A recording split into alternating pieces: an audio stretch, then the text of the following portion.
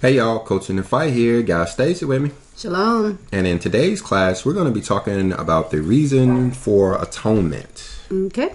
There's a lot of people asking questions about the Day of Atonement. They're asking what we're supposed to be doing and all of this kind of stuff. And we're planning on putting a class out on whether or not we should be fasting and all this stuff related to Atonement Day. But in this class, we wanted to address one comment, and it was whether or not we should be doing Atonement Day at all. Okay. The person said, why are we doing Atonement Day when the Messiah atoned for my sins? Right. Mm-hmm. Right. And I went in and I tried to do a search, and the only verse that I could find where you have Jesus and atonement in the same verse is in Romans chapter 5, verse 11. Okay. So, and this is Paul, of course. Right. And he's talking about the Messiah making atonement for our sins. Okay. Now, this, of course, was a little bit disturbing because the Messiah didn't actually make atonement for our sins. Yeah, a lot of people believe that he did. But when you come in and you actually look up the definition of atonement, you see that another man can't do an atonement for you. Right. Atonement means like reparations or payment for a thing that we've done wrong. Mm-hmm. So how can I pay for something that you've done wrong? Yeah, when someone comes in and make reparations for something that you've done, majority of the time they get the reward. The reward does not necessarily, mm-hmm. And the benefits doesn't go to you. Yeah, like for instance, if you steal something, mm-hmm. and I come in and to make peace, I go ahead and pay for the thing that you've stolen. Yeah. Mm-hmm. Yeah. So it's kind of seems like I've covered you, but I really ain't. Right. You actually now going to have to pay double, mm-hmm. because you have to pay back the person you stole from, and you have to pay me back. Right. So mm-hmm. I've essentially did you more harm than good. Mm-hmm. I should have just let you catch that butt whooping you was going to get for stealing it in the first place. Then you would have been reconciled and you would have paid your reparations. Everything would have been good. Yeah. Well, I believe, we live in a society where we're used to people doing the work for us, and that's not necessarily how it is and how it should be. If you go in and take stealing for instance, you go into Walmart and you steal a Pokemon card, and instead of you going to jail or getting embarrassed or Walmart calling the cops on you, your mom go in there secretly and say, well, I'll pay this for him, and maybe even give him some little extra. Yeah, and you no longer have to face the consequence for it. But that's not how it is. Yeah, you ain't gonna end up having to pay for it. But we're not gonna sit here and just jack our jaws all day. We're actually gonna come in and we're gonna look at some verses. And those verses are going to be coming out of the Third Testament of the Bible. We're going to be looking in chapter 42, which is on guilt and penitence, trials and suffering. Mm-hmm. You remember we did a class on this entire chapter. Yes. Mm-hmm. We spent a lot of time in this chapter talking about this guilt and penitence.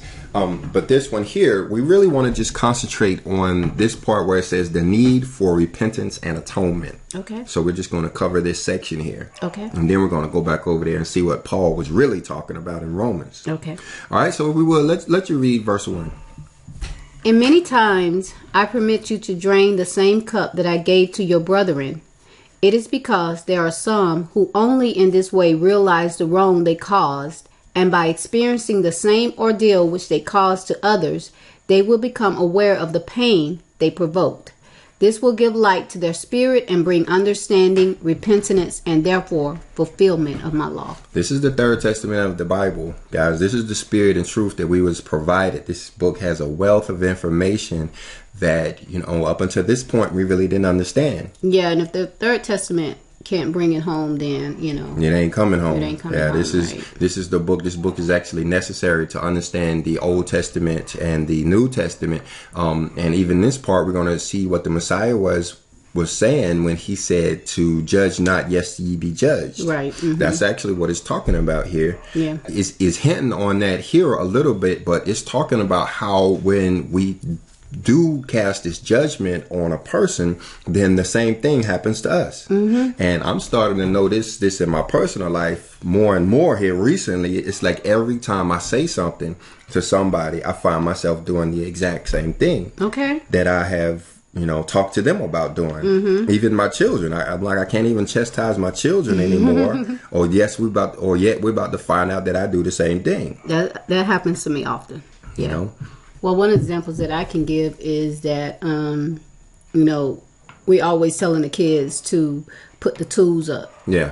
Put your tools up. Don't leave them out in the rain and things like that. But I've noticed that when I go and I stress and emphasize them the importance of leaving the tools, putting the tools up, 5 minutes later, I've left one out. You left one out. Yep, that's a great example. What it's saying is by putting someone through this, whatever it is, we actually get to suffer the same thing that they are going through. Yeah, because, when we go and we say, listen, honey, you have to do the tools like this. No, we don't do that. We say, listen, put this tool up. I'm tired of telling you the same thing. So we're actually maybe embarrassing, putting them through a little stress, hurting them in a way that where we're actually not trying to do it, but we want them to know I mean it. Yeah. So. And according to this verse, 5 minutes later, they're going to be sitting over there looking at you, then left their tool on the ground. Right. Yep. All right, let's go on to verse 2. But if you wish to pass through the pain without draining the cup of bitterness, you may do so by paying your debt with repentance, good works, and all that your conscience tells you that you must do. In this way, you pay a debt of love and return an honor, a life, or the peace, health, and joy, or the bread that you may have stolen from your brothers. So this right here, there's a lot going on in this verse, talking about this cup of bitterness. We learn about this cup of bitterness in the Third Testament. We associate this with carrying our cross. All of us have a cross to bear. So this is kind of like the same thing. But what it does tell us that we can... pay for or have our cup of bitterness covered by doing certain things. Yeah, you can make this reparation, like I said before, and it's going to say it again. There's two ways in order to reconcile. There's two ways to make atonement. One is through pain. The other is through love. Those are the choices. It's going to tell us here. And so what it's saying here is that if we don't want the pain that we have caused our brothers up there in verse 1 to be put on us, and we experience the same thing, is saying in verse 2 we could do these other things like you're talking about, like what? Repentance? Yeah. That's what Atonement Day is all about. Being repentant of the things that we have done. Those are the 10 days of awe, is all about repenting.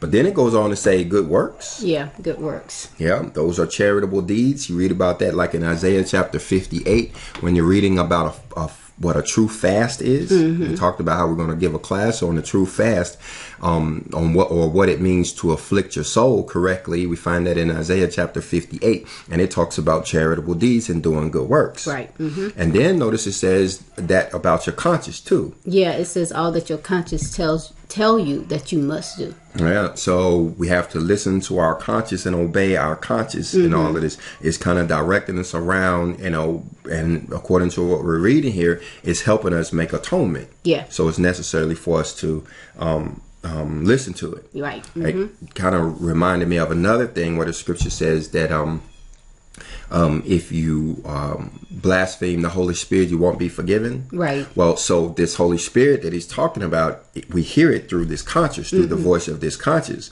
So when your conscience is telling you to go over and make these reparations or to do this thing that will give you atonement, you can't reject it. You can't, and you definitely can't blaspheme it. And yeah, like when your conscience is telling you to go over there and say, I'm sorry. You're sorry, and you take a stubborn heart and say, I ain't doing that. Yeah. That's happened to me many times. I ain't doing that. Yeah. And you end up, like you said, having to, because you're going to have to go through one of them, you end up now you having to go through the pain. Yeah, now you're about to smash your finger in the door or something. Right. One way or the other, you're going to get atoned. And it says by doing this, we can atone for our sins and escape the pain. Yeah. So, like you said, you got the choice. Pain or love. Some people like pain. Oh, yeah. Yeah. You don't really have to worry about it. Just kind of wait for it to hit you, Right. All right, verse 3. Observe how different is the reality of my justice from the ideal that you have formed of your father. Yeah, so this is talking about the whole hell thing. Yeah. Right? Yeah, that's what it's referring to, how we've always been taught that you're gonna go to hell.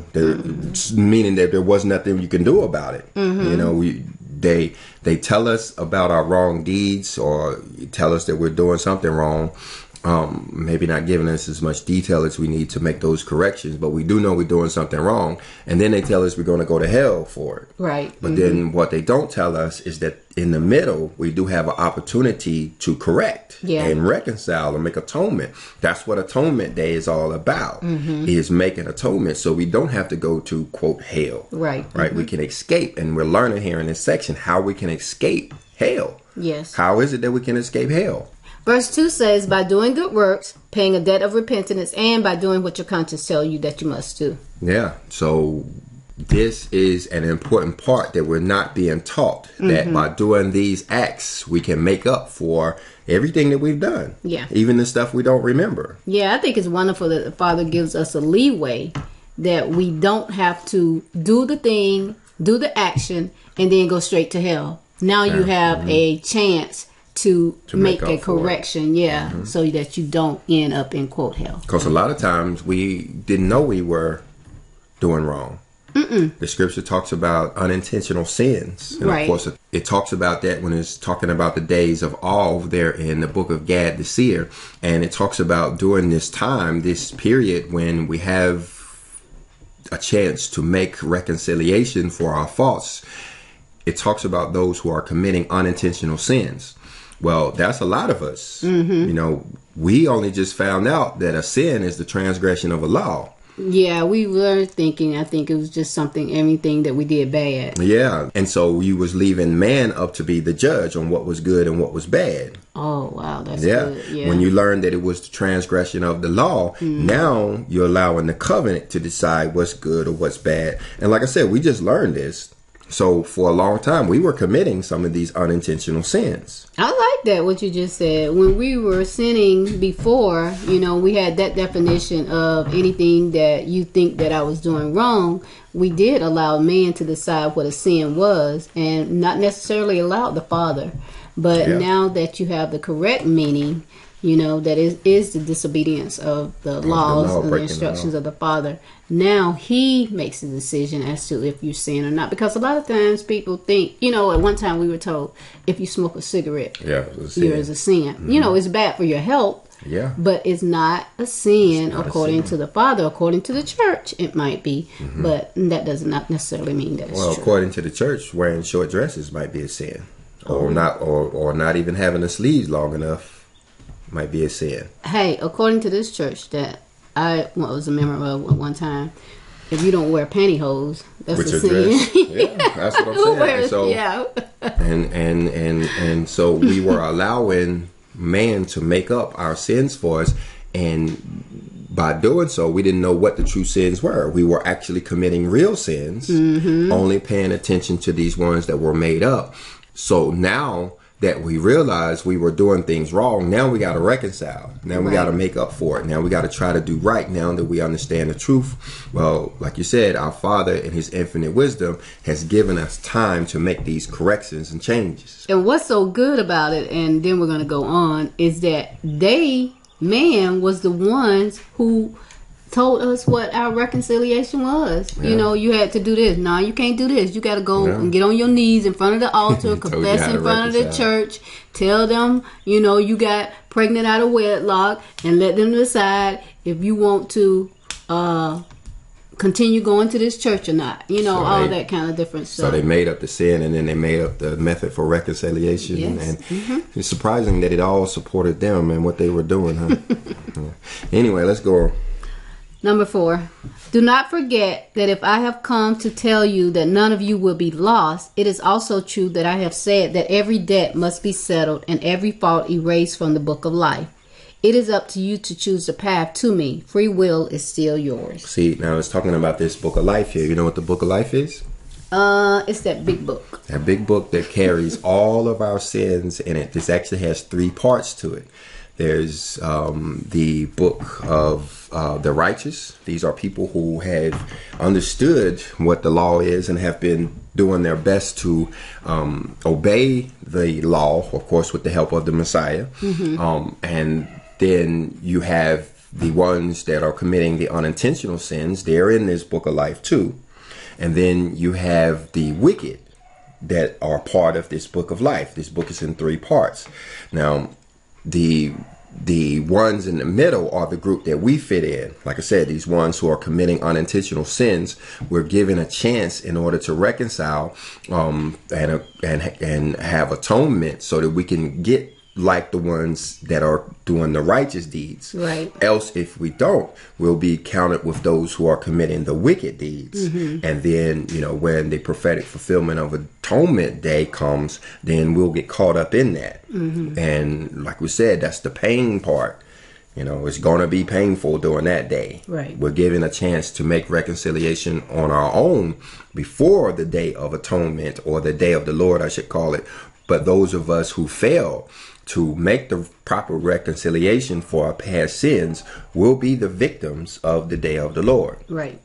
So I'm saying is to bring our attention back to the choice that we have. We can make the choice of reconciling through love now, but if we choose not to, if we can wait on the Day of the Lord and wait for the pain part. Right. But either way, like it says here, nobody will be lost. Right. Everybody will make atonement, period. Everybody. Yeah. This is important to the understanding because, there's, people, they want to say it's the Jews that's going to get atonement, or it's the Gentiles that's going to get atonement, or it's, everybody with me is going to go through the Day of the Lord. No, everybody is going to reconcile. Yeah. The only thing we can do is try to get ahead of the punishment, and that's by committing acts of love and charity, repentance, and doing good works and such.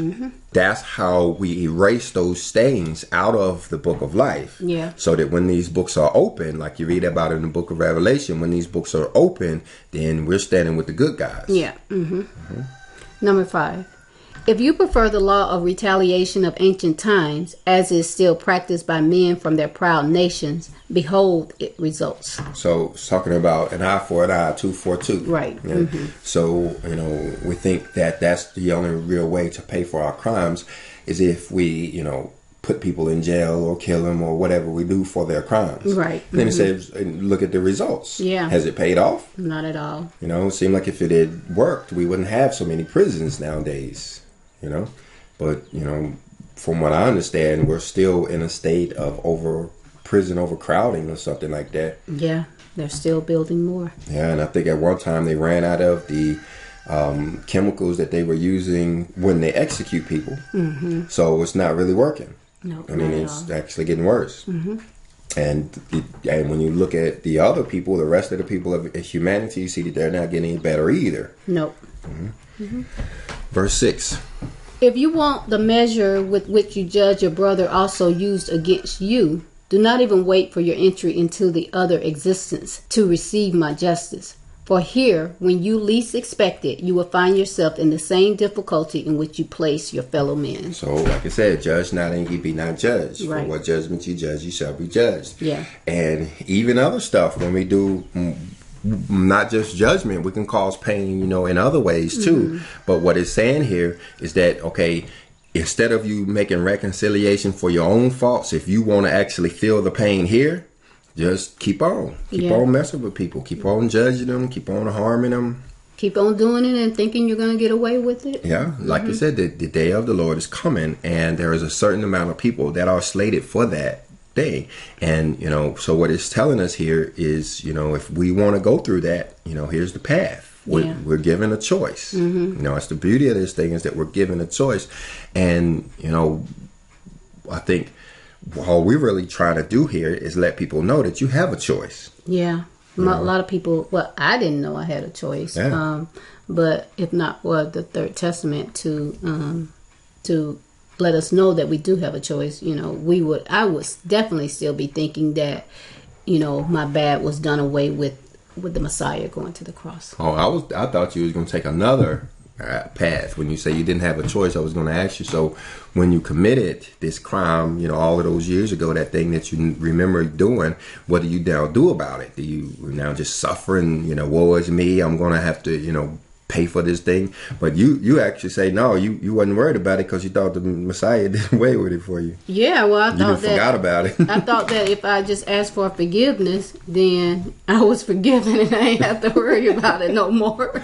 Well, that's strange because we could actually think about the criminal here. So we got this person, and let me just make something up. We're gonna go down to this jailhouse, and we're gonna have this ministry where we're gonna be talking to these prisoners here in this jail. Mm-hmm. But you got this one prisoner here in this jail who is hearing this message, thinking how he's going to get out next week, and the message that he gets out of that is, "Dang it, I forgot to ask for forgiveness. Not that I stole the thing, not that I robbed the people." He realizes that his error was that he didn't ask for forgiveness. If he had asked for forgiveness, he probably wouldn't be in jail right now.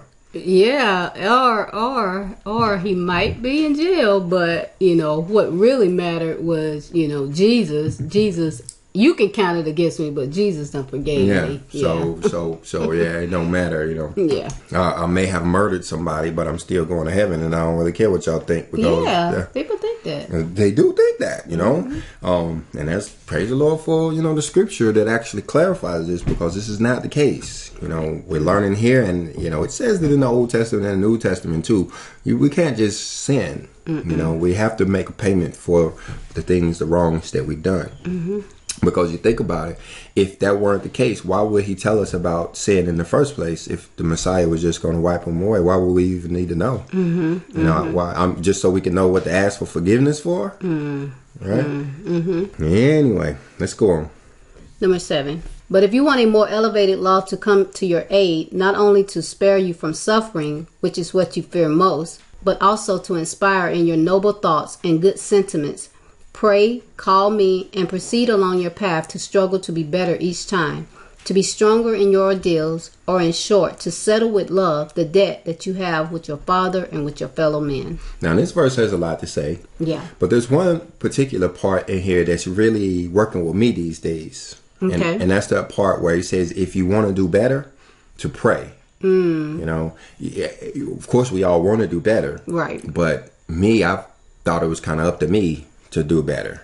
Okay. And this is just one verse. There's many others that say the same thing. I think especially up in chapter 60, when it's talking about how it is that the ministers are supposed to carry themselves, it tells us that when we want to do better, when we see we have a fault in our life, like me, I still struggle with patience a little bit. So when I see myself struggling with patience, instead of trying to fix it myself, what this is telling us is to call on him and ask him to help us. Okay.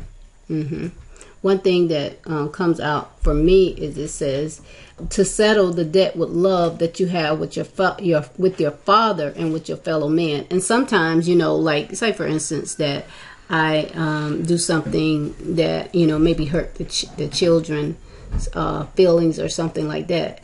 At that time, you should try to settle that debt with love. Don't just sit there and say, well, I'm the mom and they should have known better or whatever. They feel supposed to get hurt. Yeah. You got to lay some kind of authority down or whatever. Settle it with love instead of just sitting there stewing about it. Yeah. So that comes out to me. And it's talking about this elevated law. But if you want a more elevated law to come to your aid. So this is all saying the same thing. Just repeating the same thing over and over. Pain or love. So the elevated law part will be the love part. If you want the elevated, but if you don't care about the elevated love, you can have this other law, which is going to be pain. Yeah, suffering. And he says, of course, we're all scared of suffering. We all don't want the suffering part. So, choose the law. It's up to us. But what's odd is that scared as we are about having to go through something, the majority of us here now are ensuring that we will actually go through that thing. Yeah, that's kind of weird. I got this one family member who refuses to hear anything scriptural because they say that they don't want to hear about their own death. But it's like, okay, if you are rejecting the word of God and you are rejecting the things that is supposed to help you not die, aren't you ensuring that you're going to die? Yeah, because now you don't know. Yeah, it's like the person who has cancer. You got cancer anyway. You can hear about what it is you could do about it or something like that, but you don't want to hear nothing about, your cancer or anything. So essentially, you're going to die from cancer. Yeah, you don't want to talk about it. You don't want to talk about it. Right. Well, like I said, if you want this elevated law part, you probably need to talk about it. Well, here's a very key verse to this video. I actually almost did the entire video on this one verse right here. Okay. Because this is what points to the question when a person says, well, why do I need to make atonement when Jesus made atonement for me? Okay. Yeah, when the Messiah made atonement, why should I have to do that? Read verse 8. Someone usually asks me, Master, if you forgive our faults, why do you allow us to cleanse them through suffering? So now here we go. This is what that person was asking. Almost exactly word for word. If the Messiah atoned for my sins, why do I need to think about atonement then? Right. To this I answer, I forgive you, but it is necessary for you to correct those faults in order for you to give back to your spirit its purity. So you've been forgiven, but you still got to make it up. Yeah. The example I made up, the example I like to use is how you have these individuals warring over this bicycle. I often say this. You have one person, I use the name Bobby, who has stolen Albert's bike. Okay. He's taken Albert's bike, and now we are standing before the judge.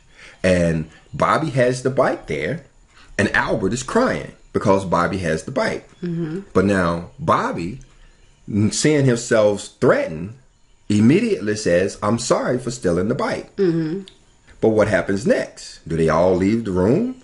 Bobby walks out with the bike and Albert walks out crying and everybody's fine now because Bobby said, I'm sorry? That's not fair. That's not fair, and it's not reality. Right. The judge is going to make him give the bike back. So he's been forgiven. We may not put him in prison. We may not cut his hand off for this theft he's just done because he said he's sorry.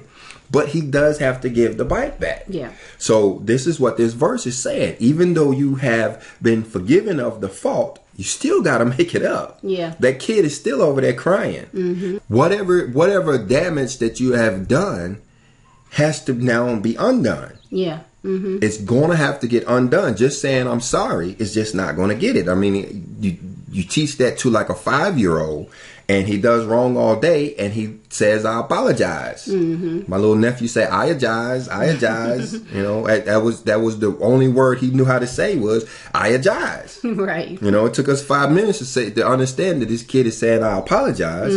But 5 minutes later, he's doing the exact same thing again, and he's I-agizing again. Well, no. You can't just I-agize your way out of it. You actually going to have to get this whooping to make you stop doing this thing. Yeah, and it says that so that your spirit is purified.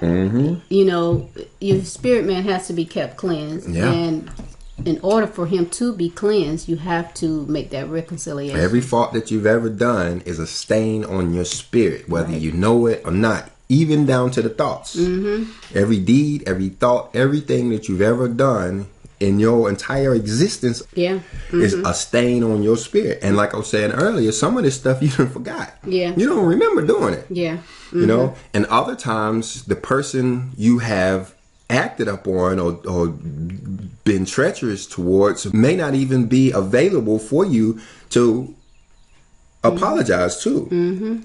They may be deceased or they may be gone on and you can't reach them, but yet this stain remains on your spirit. Are you going to try to hunt them down? Kind of look them up in the yellow pages and find them so you can try to make up for the thing that you've done. I remember one time I borrowed my uncle's chessboard and I lost it. But, he's passed on now. So what do I do? Right. Do I just forget about it? He's dead now. I ain't got to worry about him in this chessboard. No. So you're saying that stain is still there that on your spirit? That stain is still there. Yeah. And how do you get rid of it? Right. Do you go give a chessboard to somebody else? How do you get rid of it? Like you said, repentance, good works, and let your conscience and listening to your conscience, will make up for that. Even though he's gone, the chessboard's gone, and everything I might not even remember. But by doing these good works, I can make up for stuff that I otherwise wouldn't even remember. Yeah, the things that's so awesome. The Third Testament tells us that the Father is going to one day, require of us and say, you know, when I gave you the spirit, I gave it to you pure and clean, and you brought it back to me nasty, dirty, stained, weakened. And so this is one way, by doing atonement, that you can cleanse your spirit and present your spirit back to the Father clean. Yeah. But you gotta do this. You gotta choose this love part. Another example, you know, I was thinking of with that same uncle, was how my son broke his glasses. You remember that? Yeah, he was about 5 years old, and he snapped his glasses in half. I do remember sitting there looking at these glasses, thinking, how was I going to repair these glasses? And I couldn't. I'm sitting, and at the end of the day, I'm like, he gonna have to buy him a new pair of glasses. I can't get, and I'm sitting here looking at him like he can't really afford this pair of glasses. Right. I can't afford them. He can't afford them. So what happened? He ain't got no glasses now.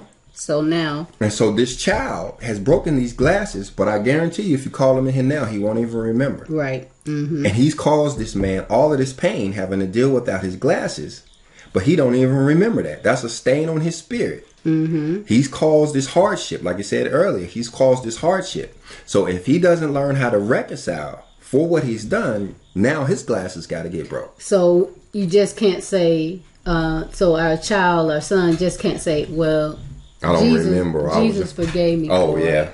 You know. Yeah. I don't have to worry about it. Well, you know, he's still left with no glasses. And you're saying that Jesus then forgave you for it. So you done blew it off. You Yeah. took the haughty, arrogant mode. Like, Jesus, get away with my thing. I ain't got to worry about it. And then even when you get a few $100s in your pocket, right, you can now take that $100 and do what you want. Right. You know, and not worry about him and his glasses. Absolutely, yeah. These stains have to be removed. Right. All right, let's go. Number 9. I have told you that every last stain shall be cleansed from the hearts of men. Yet I tell you also that it will be each one of you who must cleanse himself of his own stains. So we have to do it ourselves. Yep. Like, I tried to fix my uncle's glasses. You know, later on, after I did get some money, I could have came back and, you know, bought him some new glasses. But what that got to do with the child that broke these glasses? Right. You know, he's got to make up his own thing. Yeah. Even though he don't remember. Okay, well, let me ask you this. Now, if you would have took that child aside and gave him a good spanking, because he had not been playing with the glasses anyway, would that have atoned for? Absolutely. That's why the Bible tells you to spank your child, you save them from going to hell. You remember that part? Yes. It says when you whoop your child, you actually keep them out of hell. So think about that in light of this. You know, he has this stain on his spirit now That's good. that he's got to live with until he makes reconciliation. I could have helped him out in that moment by, like you said, taking my belt off and, you know. So that parent who allowed their child who went with the manager at Walmart and said, well, let me just pay you for it. She would have done the child a better benefit if she would have allowed him to get just in a little bit of trouble. Allow him to be a little bit of fearful. Yeah, just go over there and let the manager chew him out. Whatever. You know, make him go back there and wash dishes. He got to make reconciliation. But I think your point is that she saved him from that. Right. And it's, according to the way we understand the scriptures, she has put that child a little bit closer to hell. Right. What they say, spare the rod, spoil the child. Yes. Remember that I have told you, with the measure you use, you shall be measured, and with whatever a man sows, that shall he also reap. Yeah, everything we did, we got to come. So that child who broke them glasses, like we said, he got to get his glasses broke. Or it may not come in the form of glasses, but, you know, it's going to be something. Well, if it's the child that I think I remember breaking them, he broke his 10 and 12 times.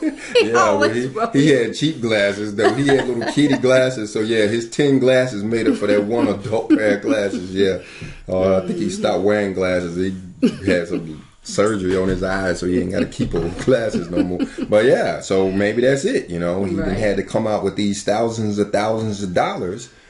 Maybe to pay for that, you know, hundreds of dollars worth of glasses that he broke when he was a child. Right. No, that's the way it works, though. Everything that we do, thought, deed, whatever, is a seed. Some seeds are good, some seeds are bad. Every one of these bad seeds gonna have to be pulled out. So that is the importance of an atonement day, is because this is a day that's set aside where what happens?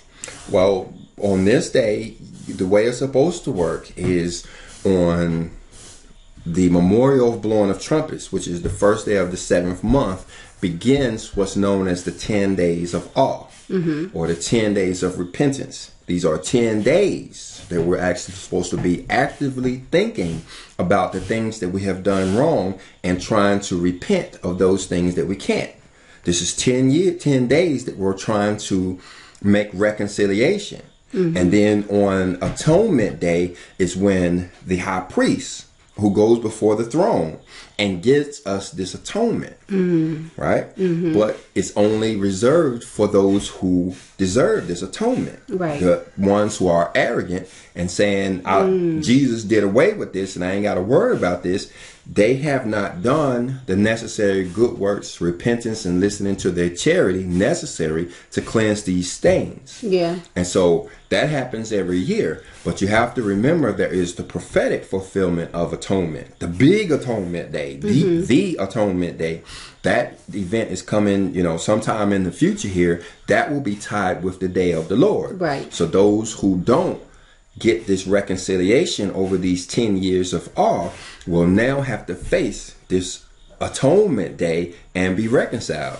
They chose not to atone with love, and now they have to atone with suffering. Every stain that is on their spirit, all of a sudden they're going to have to pay for it on that day. On that one day. See, this is why this is important, is because, I can go repent of something today. I can think of something that I did and I can repent of that thing. Or I can go do charitable deeds and cover stuff that I can't even think of. Right. Or, but like you said, this elevated law. And I have a certain amount of time in order to get this repentance done. But everything that I miss, everything that I forget, everything that I don't make atonement for will come on me on Atonement Day at one time. So, it's like, maybe being able to, somebody stepping on your feet or somebody chopping off your toes. So, yeah. So it's like, you can do the good works, you can listen to your conscience, and you can, you can seek repentance. That's stepping on your toe. Or because you're still gonna get a little bit. Everybody gonna get a taste of it. You can just say the Messiah did away with it, and I don't have to do anything. Now you're chopping off your foot. You're about to lose your whole foot. Yeah, or your life, or everything, because some of these people have done so much wrong. Some of us, I ain't gonna try to act like I'm better than nobody. Right. Some of us have done so much wrong, even in our past lifetimes, that we just are not gonna make enough reconciliation. You're just not going to do enough charitable deeds to cover all of the bad that you have done in your entire life, and their reconciliation will be so severe that it's actually going to take them into the spirit world. They're going to go away. Right. And then now they're in that place we call hell, because now you are in the spirit world in an area of darkness and confusion, and all you have there is your conscience, who is now reminding you of all your past deeds. You had the chance to make them up for yourself. Now your conscience is going to bring it to your attention, and that's going to be painful. And the scripture describes that pain as being like fire on your spirit. Yeah, that's the fire. That's going to be hell. All right, we got a couple of more verses here. Number 10. Of the material offerings which mankind offer me, I only receive the good intention when it is truly good. For an offering does not always represent a noble and elevated intention. So this is, the ayajaz. Yeah. Ayajaz. Yeah. When your mom said, go over there and apologize. And you sluggishly walk over there and say, I'm sorry. Don't really mean it. Yeah, don't even really mean it. He knows when you mean it or not. You might trick me, but you're not going to trick him. There are many times when men present me their offerings in order to cover up their wickedness or to demand something in return. That is why I tell you that the gift of peace for the spirit cannot be purchased, and its stains cannot be cleansed with material wealth, even if you could offer me the greatest of material treasures. See, this should remind you of when the Messiah went into the temple, when he started tossing up the money changers. That's what they were doing down there. It wasn't about making a proper repentance reconciliation for the faults that you had done. What's going on now is you got a person over here selling pigeons, and all I need to do is have enough money to buy a pigeon, and I ain't got to worry about it no more. Right. And what about the person who can't afford the pigeon? Right. He's the one that's not getting atonement because he's poor. No, it don't really work like that. You can't buy your way out of it. When men offer me true repentance, sorry for having offended me, regeneration, correction of their ways, restitution for faults committed, all with humility that I have taught you, then indeed are men presenting me the true offerings of the heart, of the spirit, and of the mind, which are infinitely more pleasing to your Father than incense, flowers, and candles. So this is the offering. Yeah. You know, this is the offering that he prefers is, like you said, sorrow of having offended him. We offend him when we break the law. Yes. We want to act like we don't. But when we transgress the law, we are offending him. So when we are sorry for that, and when we have the regeneration, correcting of our ways, a true repentance, a humble heart, heart, doing this all with humility, this is an offering. This is probably the number one thing that we could do as far as an offering, especially during these days of atonement. Yeah, it's definitely not a repentance heart when you place it all on the Messiah and leaving yourself to say, well, I ain't got nothing to do. That, he did it for me. No, he did not. He did not do it all for you. He did not. He paved the way. He was the way. He showed you how to do it yourself. He was the way. All right. He didn't do it. He showed you the way. Right. And that's what people need to understand. That's why I said for the 18th time, he was the way. Yes. He didn't actually make reconciliation. He didn't give you a sin card. Yeah. Well, when you think about it, Coach, the people who say that, even when I said it, before I understood the truth, is because I don't want to truly go and pay for my sins. And I want somebody else to do it. I don't think I was wrong, or I just don't want to do it. And therefore, I'm going to append it all and allow and say that the Messiah did it for me so that I don't have to lower my stout heart and do it for myself. Yeah, that's the sin card. And on top of that, speaking hypothetically here, of course, you don't want to stop doing the sin. Absolutely. That's the big thing. Yeah, that's the big thing. You want to stop sin. I do sin. not want to stop. I want to do it again. And I am going to end up doing it again. And then I am going to say, well, the Messiah paid it for me. Because you don't want to feel bad for it. Right. And you're going to, No, I hope you guys if you got anything out of this video, is that that's not the way it works. Well, before we leave, let's go back to what Paul said. Oh, yeah, that's right. Let's go back and let's look at what Paul said here.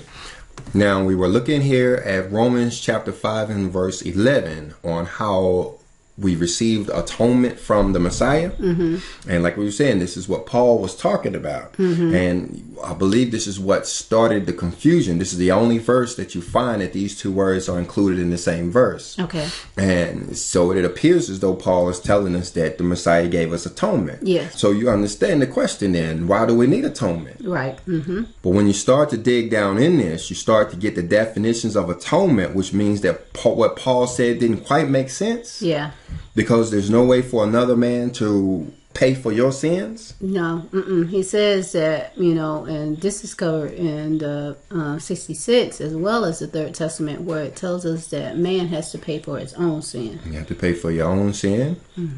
Well, look at what we find when we look at the interlinear Bible for Romans chapter 5 and verse 11. It doesn't say atonement.